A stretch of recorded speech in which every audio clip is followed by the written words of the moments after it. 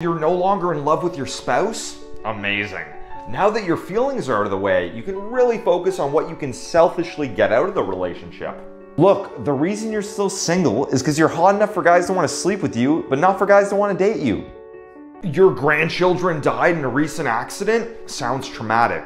But hey, you're not a grandparent anymore. Tell me you don't feel young again. Yeah, I mean, we all know that Grandpa is significantly racist, but we're just hoping he's gonna die before it becomes a problem.